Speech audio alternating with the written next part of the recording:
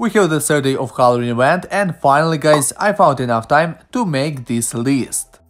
So in this video, let's check how many pumpkin keys you can get from missions, how many ghosts you can catch during this event, what are the best things to exchange your candies on, and the last what I will show you how to claim all rewards from clan progress not being in a clan.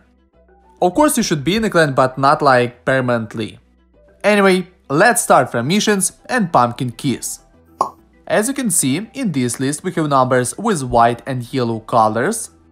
Numbers with white color means that a number is confirmed. Yellow color means that number is suggested. For example, I know that to complete open chest mission you need to open 300 chests. Or to complete kill monster mission you need to kill 1 and 2 million enemies. While complete special ops mission, right now I cannot tell you for sure that the cap is 60 and you'll get 2 pumpkin keys. So yellow numbers are suggested, and this list I will be updating every day on my Discord server. If you want to download in a good quality, join it, check this channel, the link on it I'll leave in the description and comments of this video. Okay guys, as you can see, if you'll fully complete all missions, you'll be able to get 234 pumpkin keys. It's only from missions, not counting keys which you can find behind doors or from sales or by spending your gems on them. You could notice that you can get a lot of pumpkin keys by opening chests, up to 60. So logically most of you have a question, how many is it worth to open? I personally recommend you to open 8100 chests till the last day. And the last day open more if it's needed. For example, you will need to catch 2 ghosts to get this cache chest. Now let's go to the next question, how many ghosts you can catch. So far I got 116 keys from missions and caught 19 ghosts. I must say that it's bad result because average is 1 ghost per 6 doors. At first it started for me well, I caught 11 ghosts with 56 keys, but now it's only 8 with 60 keys. On my second account I have better luck with 103 keys, I caught 22 ghosts. Which is a way better because average is less than 5 doors. From what I see guys from my 2 accounts, I also have a channel on my Discord server, in which I'm accepting players to help us to catch 1600 ghosts.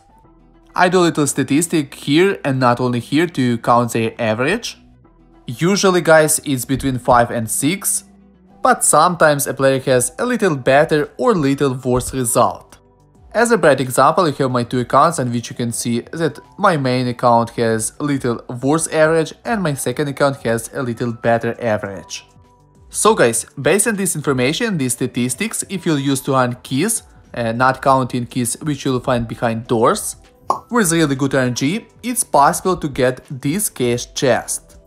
You may be lucky with pumpkin keys or catching more ghosts, or you may not, and it doesn't matter which method you will use. Okay guys, let's go to the next question on what to exchange your candies. But at first, let's try to find out how many candies you'll be able to get during this event. Based on information from my 2 accounts, average is 15 candies per 1 key. So if you'll use 200 pumpkin keys, excluding keys which you'll find behind doors, you should get around 3000 sweets.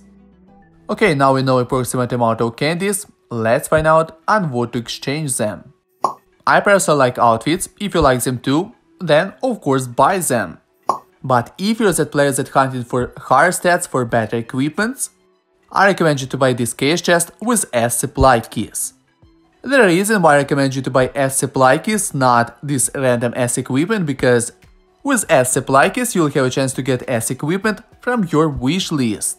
Yeah, you will not get guaranteed S equipment within 30 openings, but you'll be closer, and besides that, you'll get equipments.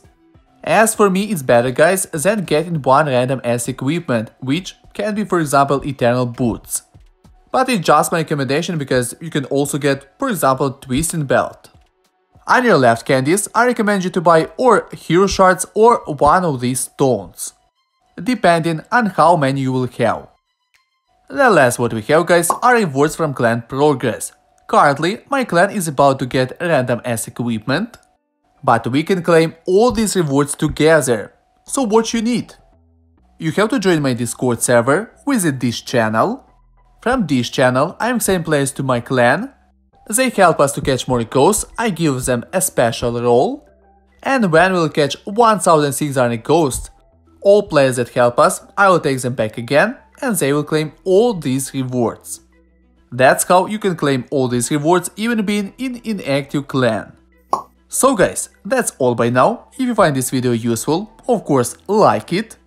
Don't forget to subscribe my channel to not miss more useful videos. But if you don't agree with me on something, write in comments and we'll discuss it.